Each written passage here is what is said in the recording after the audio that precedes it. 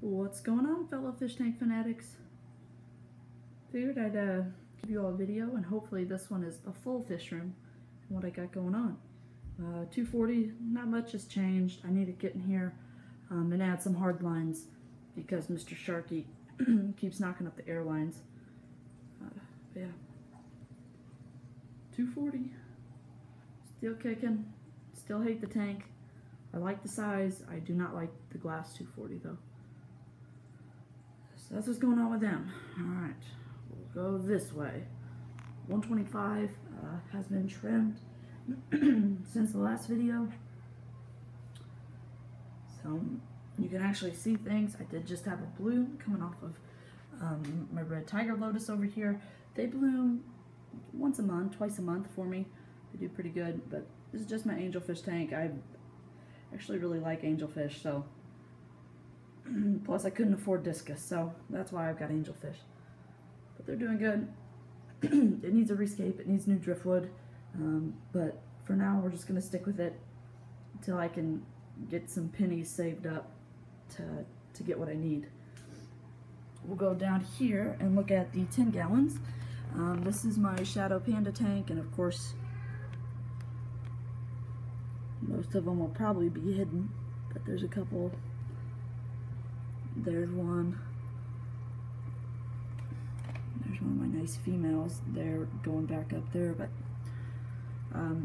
yeah, I don't have very many shadow pandas in here. I'd love to see the colony explode, so that's what I'm hoping for. I'm hoping that they just can continue to grow, and eventually I'll have a nice shadow panda colony. That's the end game of this one. So other than that, not much in here. Mini Christmas moss, Florida sunset, Cryptocorn Wendettis, Cryptocorn parva, Cryptocorn Belanzia, mini Christmas moss, cholla wood, and plenty of alder cones in leaf litter for the shrimpies.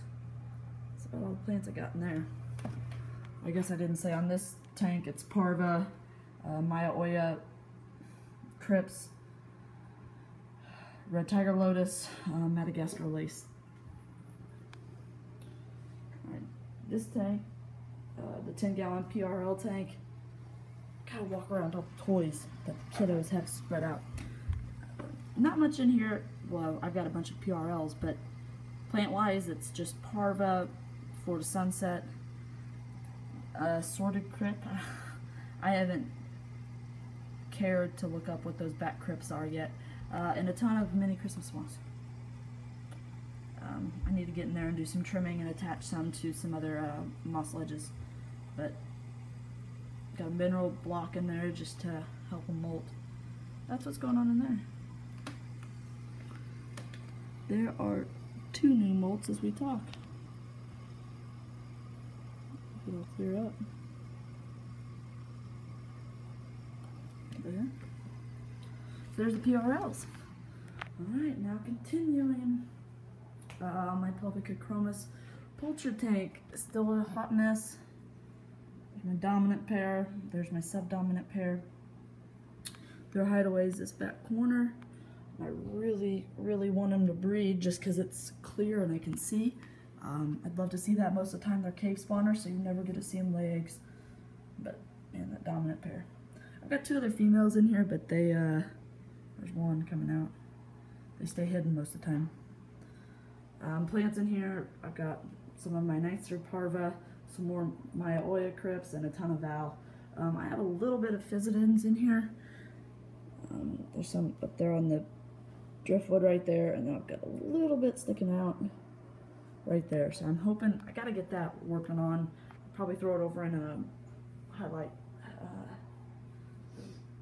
my highlight high CO2 tank. But there you go, my Pelvicochromis poulters. This tank always is dirty. I've got to get in here and redo everything. I put my output on the opposite side of my intake, and it's doing terrible. Look, they're wanting to eat again. They eat a lot. These are the Orthochromis stormside. I actually really enjoy these fish. Got such attitudes for being as little as they are. They are really dark compared to what research I have done on them. So with that being said, these guys will probably be moving into one of my 40 breeders, and another Pelvicochromis, probably my subocellatus, will be in this tank. The reason I want to move them to a 40 breeder instead is, for one, they're really aggressive, they need more space. For two, they look a lot better on a lighter colored substrate. Plus, for a biotope for them, they need a lighter color substrate. From Congo, they stay generally on like tan sand, really fine gravel, heavier sand. So that's the goal. That's what I'm looking for on them. But yeah, either way, Orthochroma Storm's Eye. I've got 6 of them. There's 4 right there in the picture. One hanging out on the filter intake, and the other one's there. Really enjoy them. Plants, well, they're all algae covered, just like everything in here. I haven't really stuck my hand too much in this tank. I kind of stay out of it. Plus, I don't have any, hardly have any plants in here to take in the extra nutrients, and I don't have any snails. So that's my issue. That's my fault. All this is happening. I have no shade cover to keep the lights down to prevent the algae. So, but I've kind of just let it go. And that's fine. I mean, the fish are doing good. That's really all that matters. I'll get in here and fix it sooner than later. So, all right, there you go. Orthochroma Storm's Eye. What I've got up here is Congochromis sabina. I have 3 females since the male, well, he committed suicide. So it is what it is. Plant-wise, I've got Mini AR. I've got Monte Carlo in the front, Pogostemon helferi, Java Moss that was not supposed to be in here, but left it. I've got Cryptocorn Willisii at the moment, and then this is a Hygrophila. Cannot remember the actual Hygrophila name of it, but it is a harder to get plant, and it is a more advanced plant. It turns red, as this bunch is here. Gets really stringy new growth. So I'm excited to see it. I hope it grows as well as I've seen. So yeah, that's what's going on in that tank. Now back behind me, the 40 breeder. Now I quieted down the 40 breeder. I completely just took the sump off, added a canister filter to quiet it down a little bit. But this is my Toxotes Blythii. Got a school of 5 of them in here, and I also have, as you can see from that guy and that girl and this guy, Pelvicochromis rubrolabiatus are in here.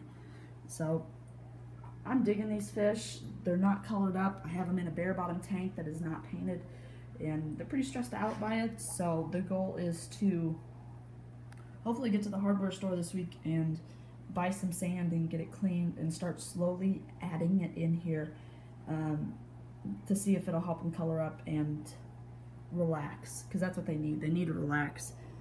They still look pretty good though. The female,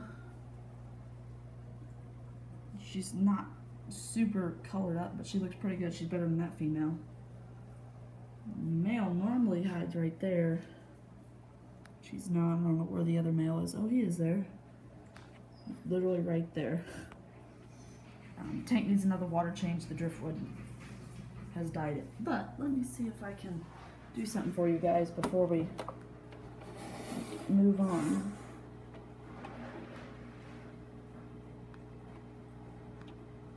Uh-oh. See if we can feed some of these archers and you see them. If any of the crickets will hang out and work for me.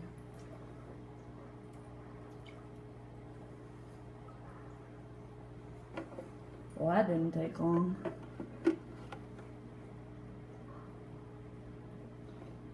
Looks like I'll be getting more crickets soon.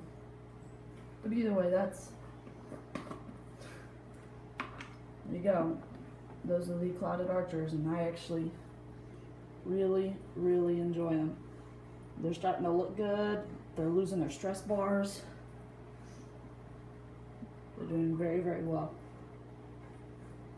Just keeping the water clean and trying to stay back as much as I can. But yeah, there you go. Hopefully you all enjoyed that little bit of feeding of them. We're still going kind of crazy over pellet food. But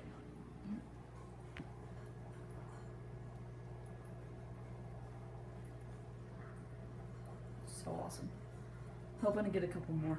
I want to get a school of about 10, so I'd look for 3 to 5 more. Alright, now we're going to look at the 90-gallon. This is my Tapajos Basin biotope. I've got my Geophagus redhead Tapajos that I got when they were about 3/4 of an inch, and they're 2.5 inches or so. Probably the smallest one's closer to 2. But they're getting big pretty quick. I really enjoy them. The other fish that I have in here, I've got 2 leopard frog plecos, also known as, well, they're scientifically L134s. There's one, he's out hanging out. There's one more in here. The other one that's in here is not as yellow, but they're super cool little fish. I just wish with any pleco they were out more. It stinks to have beautiful, beautiful fish that you never get to see because they don't like the light. Little vampires.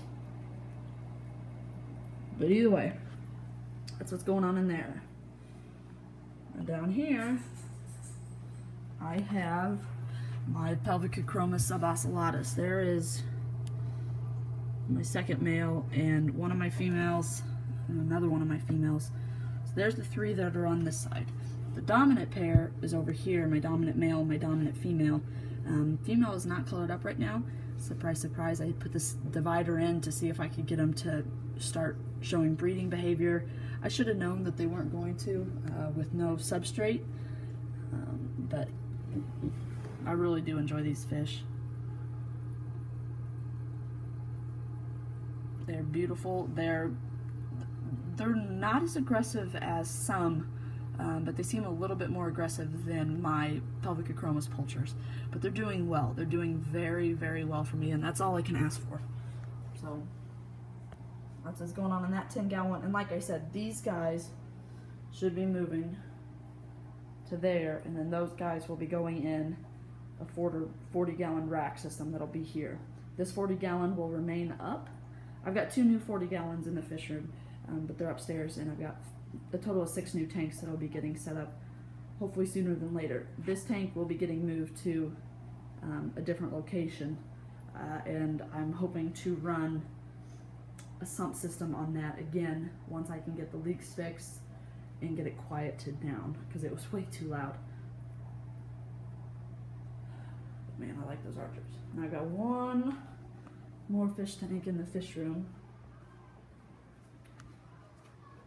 Not really in the fish room, but it's close enough to the fish room.